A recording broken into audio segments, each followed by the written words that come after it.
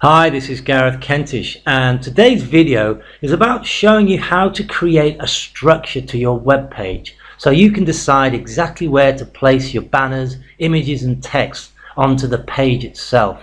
And you can see in front of you I've drawn up a table, if you like, which helps me structure the next web page that I'm going to create.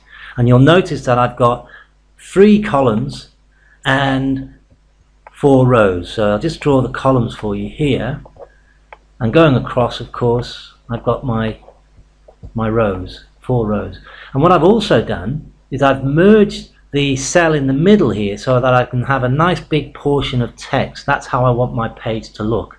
Now the question is how do I create this structure in my web page?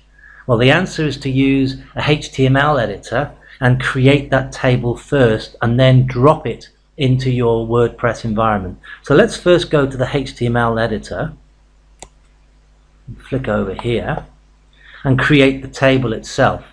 So I just click on table, insert table. I'm going to have 3 columns across, and then I'm going to have 4 rows deep. So there's the basic structure of the table, and if I remember rightly, I wanted to merge the top column, top row I should say, so I'll just join those together, and then I wanted to merge that as well. Done that, and I think if I remember rightly this was also merged here. So now I've created the structure exactly how I want that to look in the web page.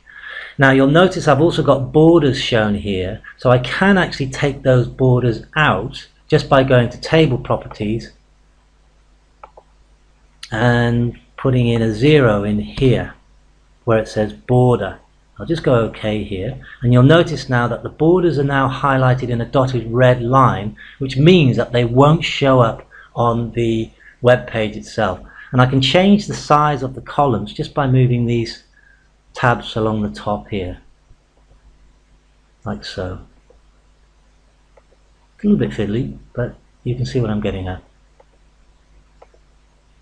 Okay, so now what I need to do is to grab the code that creates this table. So let's go to source down the bottom here, and there's the code, technobabble, but I don't need to know much about that. I've just highlighted it all in blue, Control C to put that into computer memory. I now need to go to my WordPress environment, so let's do that. I'm there in my WordPress environment, and what I need to do is to go into text here and then drop that code that I've saved in computer memory. I'll go Control V, there's the text, go to visual, and it should now create that table. There it is, you can see it. I'll just get rid of some of the spaces here, and now I can add text, images in the spaces that I've created in that table. I hope this has been helpful. My name's Gareth Kentish, and thanks again for watching.